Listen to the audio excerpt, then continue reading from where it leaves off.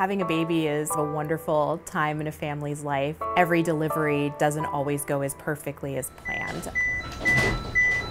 A newborn who is not breathing, it is an emergency and you do not have very much time. So if a baby is born suddenly under emergency conditions here, I want help as quickly as I can get it.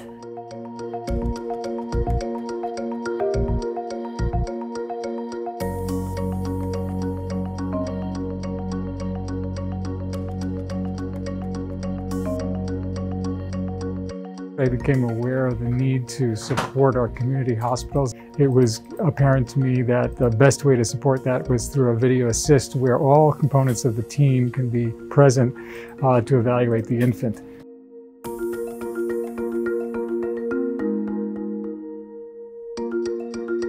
I can zoom in, I can see features of the baby. That puts me right at the bedside. We can use the T-piece resuscitator. I can actually look at ventilation as it occurs. The pressures are adequate and the chest is moving. I have actually been in sterile gloves trying to do a careful procedure while a nurse is holding the phone to my ear so that I can talk. With video, it's just amazing. They can see exactly what I'm seeing.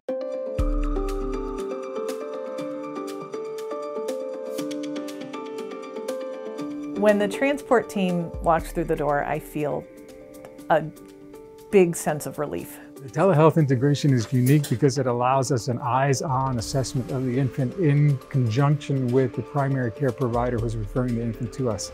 You can see down here his values. Perfect.